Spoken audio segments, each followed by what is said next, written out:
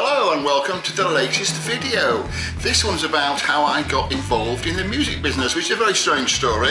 It's a very long story, so if you're not into long stories from me, you might want to look away now.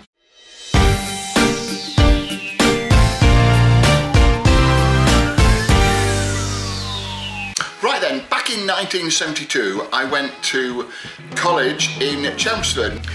The Victorian writer Charles Dickens called Chelmsford the dullest and most stupid place on earth. Who am I to argue with Charlie? It's very complicated because I went to a place called Mid-Essex Technical College.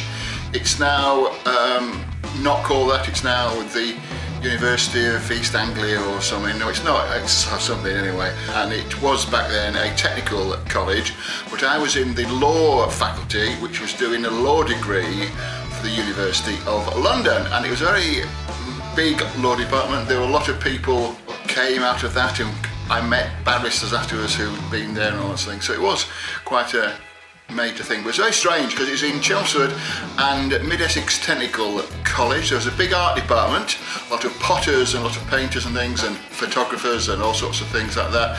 But then there were also a lot of bricklayers and builders, so it's a very broad spectrum of people there. So, and it was very strange because like the law department tended to mix with the law department.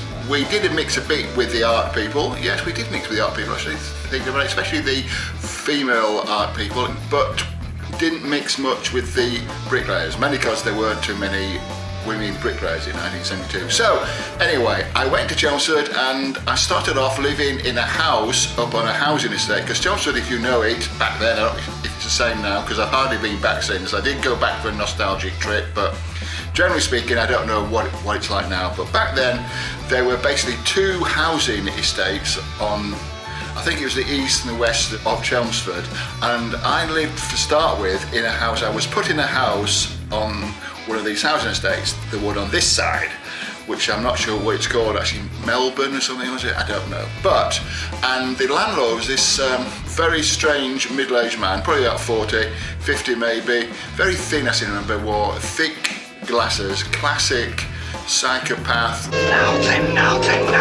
type of guy. He was very disappointed because he'd asked for 4 women to come and live in his house, 4 female students, and he got 4 men. So he made this quite obvious that he wasn't very pleased, and he kept moaning about it. So we had to go. So basically, halfway through the first term, there were 4 students stuck with nowhere to live. So the college authorities checked out and made us, and I ended up in this house in Writtle, which is a little village outside Chelmsford. Very picturesque, lovely village green. Again, we were on a like a concreted housing estate sort of thing in this, on the edge of this little village called Writtle. And I was in a house with all the other students in the house were like final year law students. So I was like the newbie, first term, etc. And I was with these guys. And because we were in a village, don't worry, I am getting to how I got into the music business. It's all part of it. And if you don't know this, then it doesn't make a lot of sense. Anyway, because we're in a village on the edge of Chelmsford, I think the last bus from Chelmsford was about 8 o'clock at night or something, except on Fridays and Saturdays when it was like 10 o'clock or something. So anyway, it meant that we used to drink in the railway tavern in Chelmsford, where the students drank, with Les, the landlord. But because we were in this village, we spent a lot of time socialising in the village of Writtle. I think there were 2 pubs. I think one could have been the Red Lion, that rings a bell. And I think, and there was one which was like very posh and very conservative and didn't like students. And so we made a point of going there quite a lot, I seem to recall. So anyway, I was with these guys and I got a very quick education. I immediately went from like being a very naive boy who was brought up in the wilds of Yorkshire and then the wilds of Wales, and I ended up like with these fairly sophisticated 3rd year law students who incidentally introduced me to people like Captain Beefheart and all these other things. Sing electricity, sing electricity. They were much more avant-garde than the people I normally mixed with, because like, so the people I normally mixed with in the 1st year, we were more into David Bowie and slightly left field, but nothing too that. But these guys were into like hardcore, like Miles Davis, Captain Beefheart. So I got an immediate immersion into that world, which was great, might I add.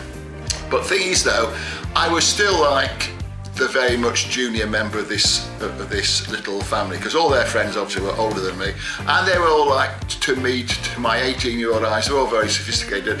Thinking back in it, they're only probably in their very early 20s, but there was a guy called Gottlieb who'd been a law student who'd dropped out and had gone to India, and he'd been to India, he'd gone overland to India and he'd come back again, and he'd lived in India for a long time, in Afghanistan, and he was very exotic to me, and he became one of my friends, and so it was all very exciting. And anyway, let's get back to the point of this video. At the time, there was the election for the various student union posts, president of the union, vice president, social secretary, etc. And at the time there were some ex-students who'd basically formed a company to put on the entertainments at the college, because there was a very good sports hall, like a gym, which held about 500 people, so it was a very good venue. And there was a stage which was dismantled, and so they'd actually somehow managed to transfer this into a private company, which wasn't very popular with the rest of the students, but they wanted to go back into student hands. The person who was elected social secretary basically decided what sort of music would be booked. So they bet amongst themselves that an unknown first-year student, i.e. me, could beat the guy who was standing, who'd been the social secretary for 2 years. I think his name was Steve, I can't remember. But he was in this consortium with these other guys. One was John Fogarty, and the other one was Leo Pimlott, I think, was president. So there you go. So this guy Steve was standing as the social secretary. So they nominated me to stand as a social secretary. Now, as you bear in mind that nobody knew who I was apart from these guys, because I was obviously a first year student who was just keeping my head down and just in awe of all the things, all the exciting things going on around me. So anyway, cut long story short, I got elected social secretary, and for some reason, I don't know what happened, I expected them to take charge of me really and direct me what to book, but frankly they just let me get on with it. This is how I got into it. I was an avid reader of the Enemy and the Melody Maker and all that and the thing, so I quickly got into it all, and and there were lists of all the agents, like I think there was a file with all the agents and all the addresses in. So I just basically went through all the agencies and rang them all up, and I went to London actually and met with some of them, and I let them take me out for drinks and take me to London and things. I had a budget from the student union of X amount per term, and basically I had to spend it. The way that it worked is that if your shows went well, then you made money on the show, so you had more money to spend. At the end of the year, it was good to, if not spend all of it, not have a lot left, because then the next term when the treasurer, who even though it's an elected student, they tend to be like the Chancellor of the Exchequer, and they tend to be business people, business studies students. They then think, well, if he managed last year to make do without any budget, we could save that and give that to somebody else. So anyway, these are the politics of it all. First show I ever did was the Third Ear Band, who just had a hit. They'd done the music for Roman Polanski's film of Macbeth, and it was very dark and it wasn't your average bop. It definitely wasn't Susie Quattro or Sweet or T-Rex or anything like that.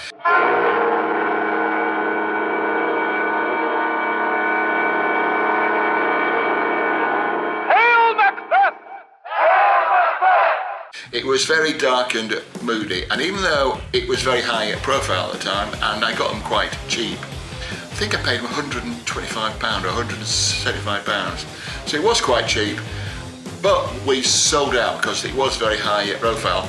But I must say that they played they were very turned up, very good musicians and all that. They were fantastic people. We got on well, I fed them and things and gave them drinks and things, and they seemed to be quite happy. But for a Friday night student show, it wasn't exactly your Friday night knees up.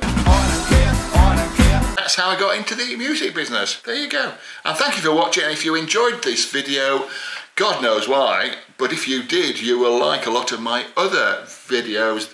They're a mixture of this kind of thing, my reminiscences of 50 years in the music business, together with walks around. I'm starting with my home area because I now live in Ramsgate, so I'm doing walks in Ramsgate and Margate and various other things. I tend to extend it outside. I don't want to do too much in London, even though I spent a lot of time in London and wrote about it for Time Out and things, because there's a guy called John Rogers, I don't know if you know him.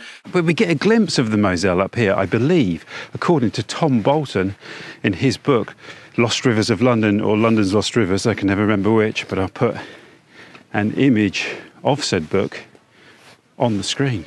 He does very good walking videos of London, and they'd be hard to beat or even equal them. So I might do things that are not the same as what he's doing. So anyway, thank you for watching. If you liked it, please like it down below.